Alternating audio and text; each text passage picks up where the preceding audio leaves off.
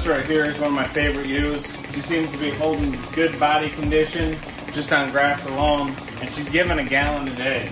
Once a day milking. Honestly, I wish she'd give maybe just a little bit less. I just don't want her to sacrifice her body condition for milk. I want her to be healthy. But she does a really good job. Plus, she drops her milk really good. She looks good right now. Just got her sheared. I'm a little behind the 8 ball on shearing all these guys.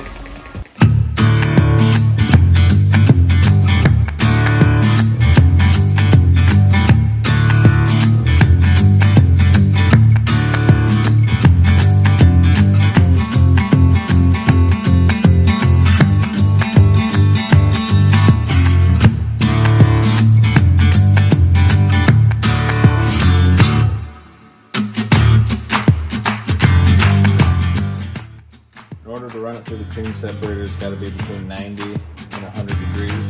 So we're heating it back up. So actually you could take it as soon as you're done melting, and it would be the right temp to run through the cream separator.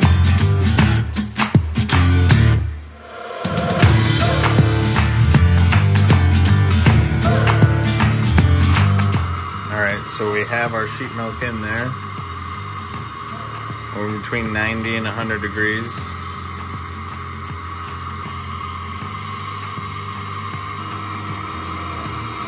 Starting to build up here a little bit.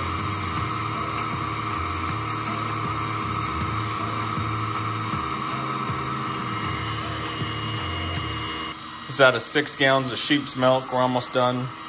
I have 1 quart of cream cooling down in the freezer.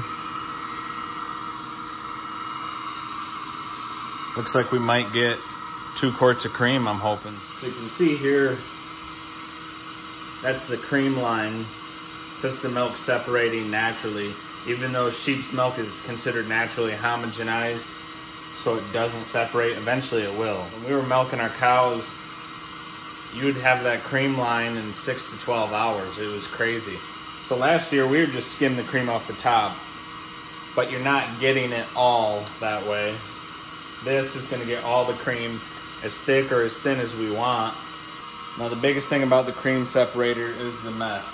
I'm not talking the jars. The jars we'd have to clean anyway. But the cream separator itself, we got to take apart completely. And there's a bunch of different cups, I guess you'd call them. I'm not sure what you'd call them.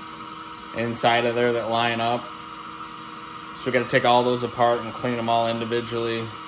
Clean the whole thing out, sanitize it, and get it ready for the next time. So it is quite an ordeal to clean it. So that's why we're choosing to cool all the milk right after milking and save it up for 3 or 4 days and then cream separate a bunch of it at once.